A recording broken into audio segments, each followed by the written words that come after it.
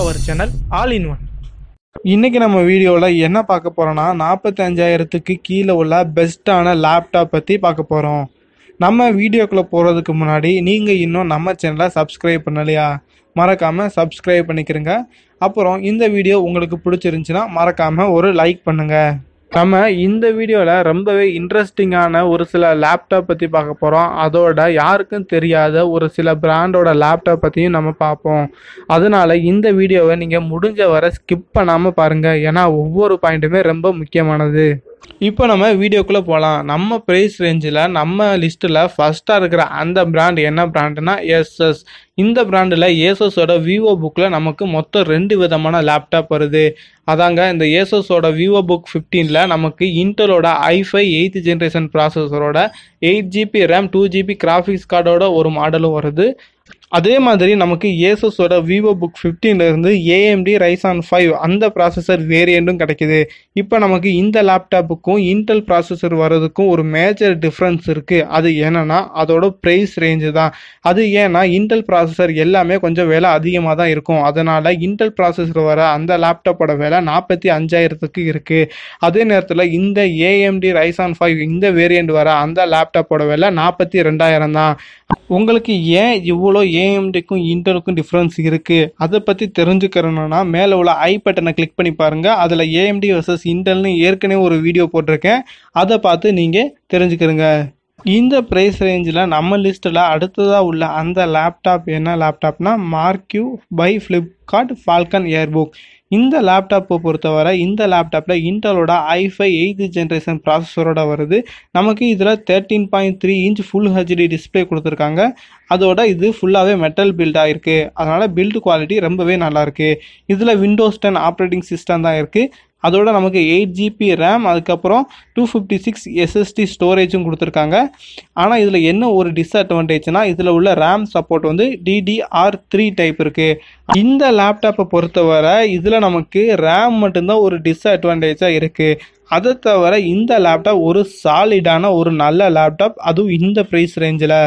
இந்த ப்ரைஸ் ரேஞ்சில் நம்ம லிஸ்ட்டில் உள்ள அடுத்த பிராண்ட் என்ன பிராண்டுனா lenovo.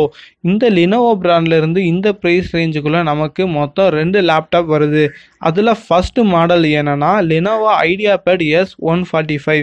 இந்த லேப்டாப் பற்றி சொல்லணும்னா இது இன்டலோட i5 ப்ராசஸர் 8th ஜென்ரேஷனில் வருது. அது கூட 4GB ரேம் 1TB ஹார்ட் டிஸ்க்கும் வருது வித் ஃபுல் HD டிஸ்பிளேயோடு வருது. இந்த ஃபீச்சர்ஸோட இந்த லேப்டாப்போட விலை எவ்வளோனா கிட்டத்தட்ட 42000க்கு நமக்கு கிடைக்கிது. ஆனால் இதே lenovo ideapad S145ல் AMDயோட Ryzen 5 அந்த வேரியண்ட் வர அந்த லேப்டாப்போட விலை எவ்வளோனா 40000 தான்.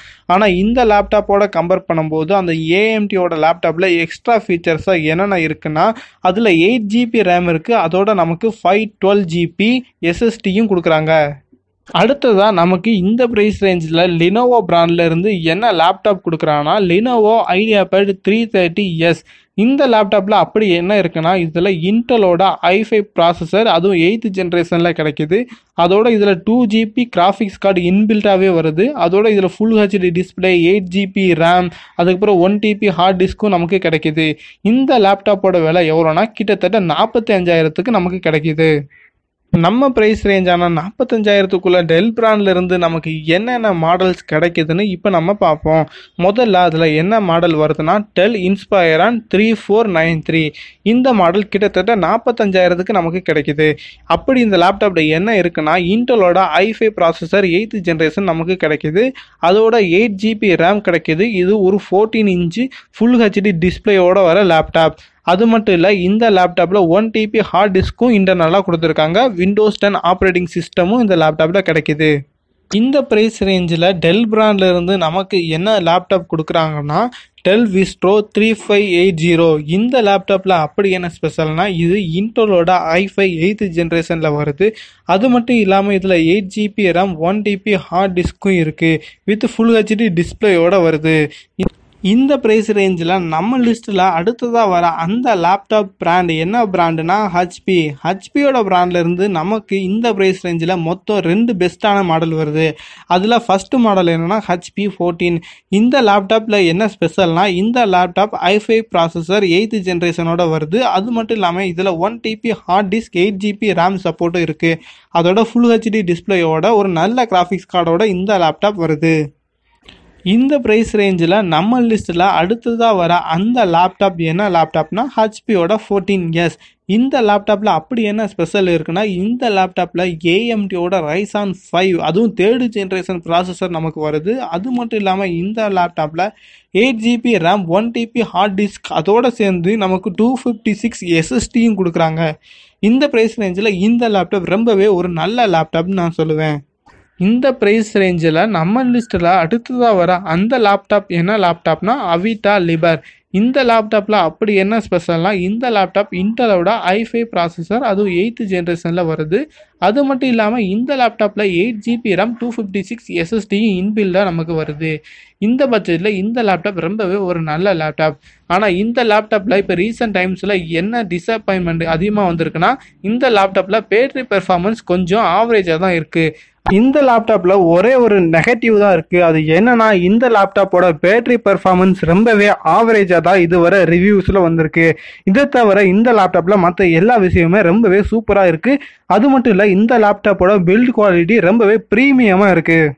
இப்போ நம்ம பார்த்தா அந்த எல்லா லேப்டாப்போட பையிங் லிங்கையும் இந்த லாக்டவுன் முடிஞ்சோன்னா நான் டிஸ்கிரிப்ஷனில் அப்டேட் பண்ணுறேன். அதுக்கப்புறம் இந்த வீடியோவில் உங்களுக்கு ஏதாவது டவுட் இருந்துச்சுன்னா மறக்காமல் கீழே உள்ள கமெண்ட் செக்ஷனில் கமெண்ட் பண்ணுங்கள். இந்த வீடியோ உங்கள் எல்லாருக்குமே ரொம்பவும் யூஸ்ஃபுல்லாக இருந்திருக்குன்னு நான் நம்புகிறேன். இப்போ நம்ம கிளம்புறதுக்கான நேரம் வந்துருச்சு. அதனால பெரிய பாய் ஃப்ரம் கிருபாகரன்.